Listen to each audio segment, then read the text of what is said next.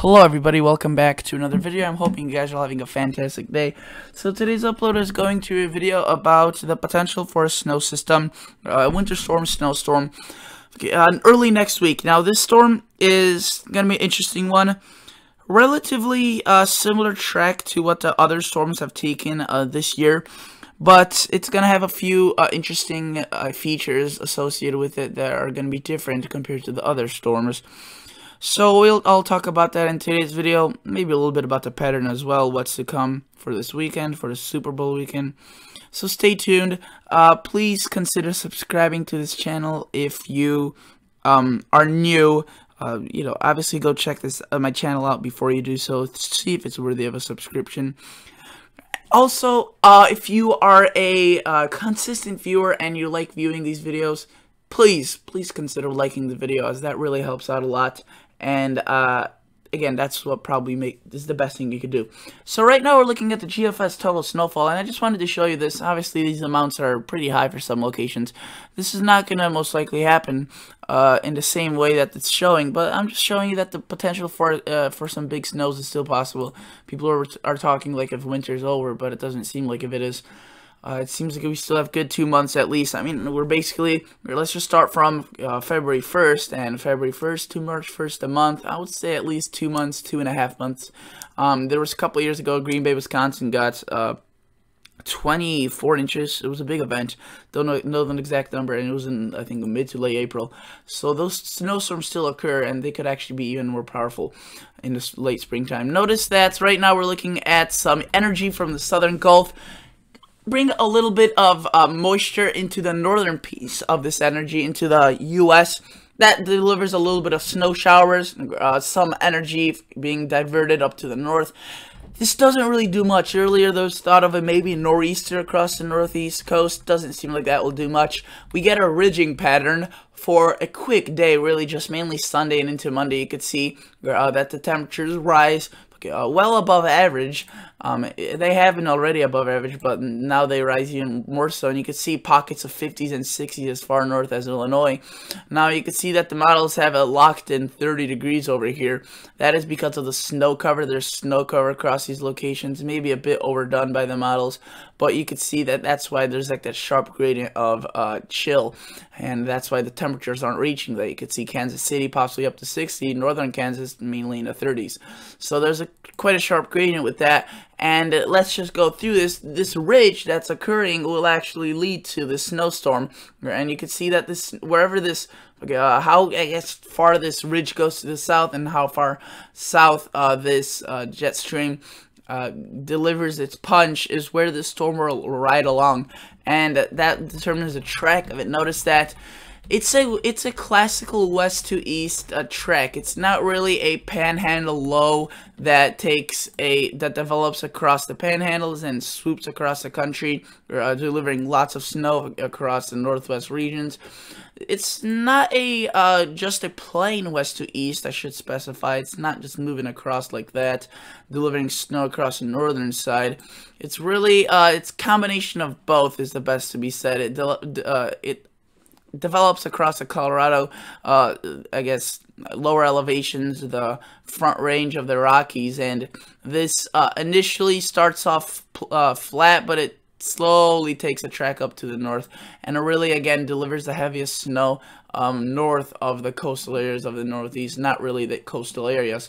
So let's take a look at this hour 108. Let's put this into motion. Notice we see this breaking out across late Monday, really late Monday, early Tuesday. We see some snow across the plains, some icing. But I want to emphasize that this storm will be actually pretty darn powerful across the mountains. So Denver, the Colorado Rockies, parts of Wyoming, the Grand Tetons, Yellowstone, and into the Great Salt Lake. You can see there's going to be quite a bit of snow with that.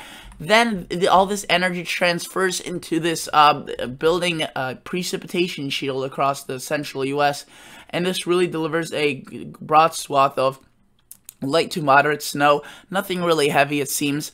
It's not going to have too much support out of the Gulf of Mexico, and even if it were to have a lot of support, it's just not that strong to drag that moisture up, and you can see that it passes through, gets quite a bit of heavy rain in here, and just it doesn't seem too impressive on the northern snowy side of this, but definitely a few inches will still be falling, and you can see there could be several waves to this system.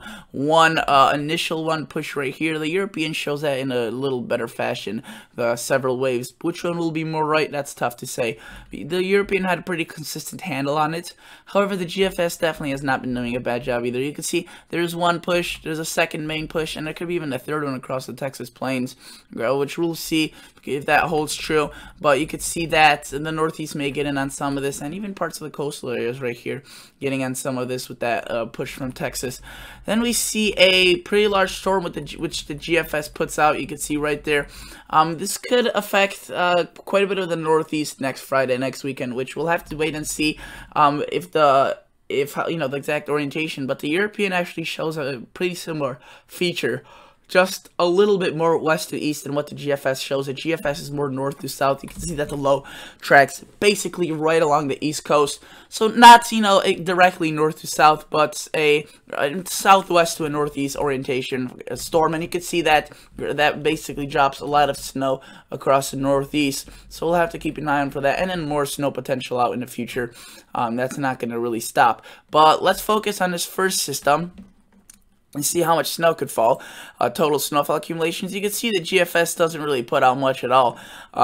It's there. I mean, if this were to fall over a course of a relatively short manner, that would be pretty impactful. Though this won't really fall in a burst. It will fall in a relatively appropriate manner for a snowstorm, for a winter storm, within 24 to 36 hours. However, you know, 7-6 inches, that's probably the max. Maybe a little bit more in some locations. That doesn't seem like it will be anything close to record. Let's look at the CMC, the Canadian model. You can see Canadian puts out a little bit different amounts of snow for these locations. However, it's again a little bit different orientations, more of a north to south.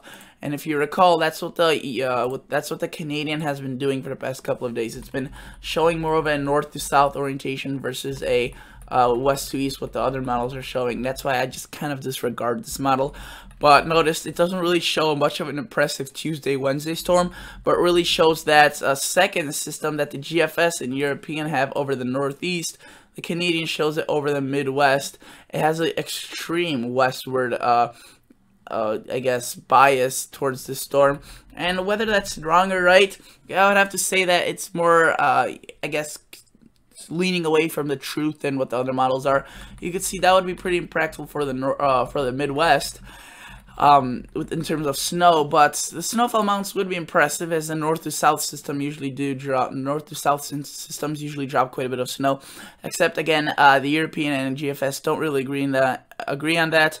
And European and GFS, when they agree on one thing, they're the two biggest models. When they agree on one thing and a different model says something else, usually that model that says something else is not going to be right, as the GFS and Canadian are the strongest models in the weather industry, and they're most widely respected. We'll get into this higher resolution models as we go on within its reach, maybe 84 hours, 40 hours, but that's still too far out. We have to focus on this Tuesday-Wednesday storm, which the higher resolution models should start focusing in on. The NAM, the North American model, should start focusing in on Saturday, early Saturday, and then the higher resolutions maybe late Sunday, early Monday. So we won't get a better grip of that until then, really. I would, you know, since yesterday's video, I would say that there has been much more confidence that shot up at all. There's just been more kind of displacement in the track, the timing, so it just leaves us with the same low confidence. You can see the European also takes that track north to south, but at the same time west to east, so mainly a light northeastward trek, though it's not a panhandle low. And I'll show you the snowfall amounts for the European in just a bit.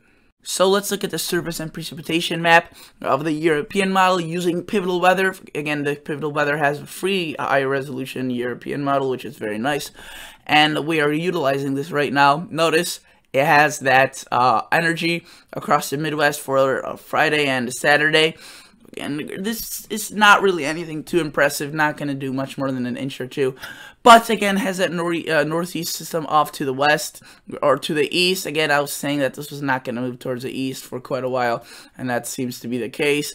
Notice that we're looking at again, that pretty powerful system in the mountains for the weekend, Monday, Tuesday, late weekend, early next week, and then we see that system spill on into the Midwest.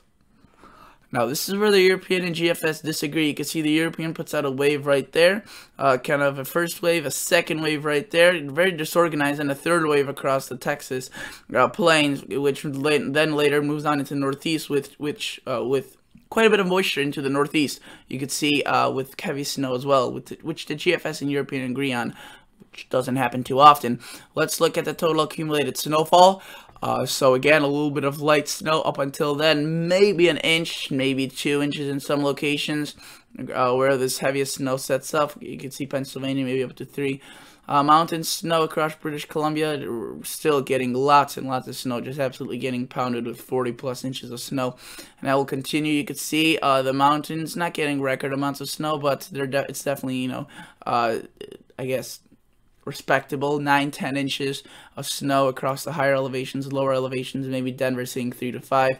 Notice the European doesn't put out too much across this location, maybe 6-7 right across the Chicagoland area, 2-3 Iowa, maybe 5 up to half a foot across Nebraska, and maybe into Detroit, Michigan, maybe a little bit north of there. You can see it puts out though quite a bit across the northeast with that second wave, maybe up to 2 or 1.5 feet at most. But that's respectable. Now, let's look at British Columbia snowfall amounts. I just love always looking over this, just looking at the very heavy snowfall amounts that are going to be falling. You can see some locations well over 80 inches, many feet of 5-6 feet of snow, which is just which are just really, really strong amounts. So, everybody, thank you so much for watching. Consider liking this video, consider subscribing to this channel.